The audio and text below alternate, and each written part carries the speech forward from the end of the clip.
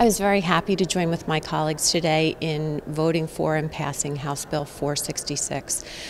The people in the 93rd District have been very clear, and their comments have helped me make my decision, which is I support this legislation. I think that what the people in the 93rd have said is government doesn't belong in the liquor business. They also want to make sure that they have convenience and easy access to this product. I think that this bill strikes a great balance and still addresses a lot of the concerns that have been raised that have been very valid. So going forward, this bill will go over to the Senate. I hope that they do a good job with it and it winds up on the governor's desk and is signed into law.